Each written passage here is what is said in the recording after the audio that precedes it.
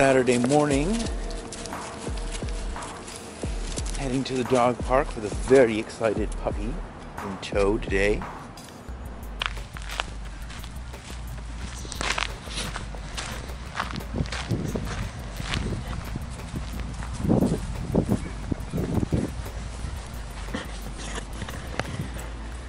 Dog park is a pretty crazy place socially. Everyone sort of stands around with their dogs. No one really talks to each other. They kind of, if a dog jumps up on them, they'll, you know, give it a bit of a stroke and say hi to it. But often the owners just all stand around within 10 or 15 feet of each other, not talking, just sort of watching over their dogs. Hey bud? Hey bud? Oh, what's that? What's that there? What's that? Oh, licks. So I gotta head to my business partner's house to do that bending. I really want to get my motorcycle running, so I'm gonna try and see if I can get it up and going. So I'm gonna go out now, give it a few dozen kickstarts, and wish me luck, because I haven't gone riding in a few weeks because I just haven't prioritized it. So I want to get it going. So I've omitted about 15 minutes of me huffing and puffing, trying to get this started. So what I'm going to do now is I'm going to remove the carb float, which is right here. There's a few screws around it, and clean out what's inside there. Hopefully that will be all I need to get this going again. Oh.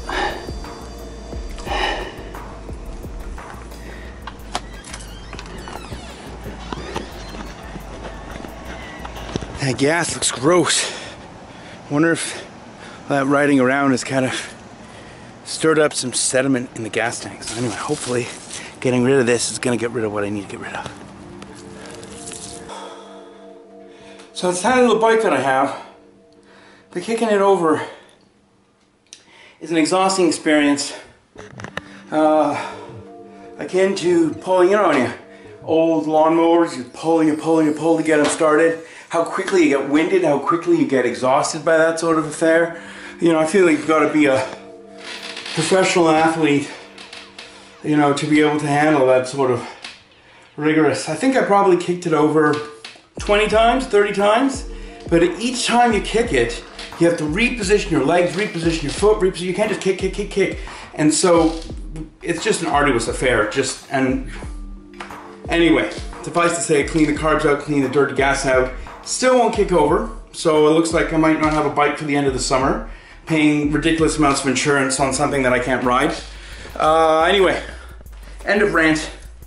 I'm just gonna sell my bikes next summer, get something newer with a push start, something more reliable. I mean, it's fun to have an old bike, but even after taking a small engine course, I'm still not very good at fixing these things, and I have no workspace to do anything. I want to be able to, you know, pull the whole bike apart, pull every engine piece out, clean every single piece, get it running on the bench before I put it into the bike, running smoothly without any problems, patch all the holes, and I can't do that. So I'd rather have it in pieces and know why it's not running than have it, you know, with a tarp on it downstairs, ready to run, charged battery, and not start.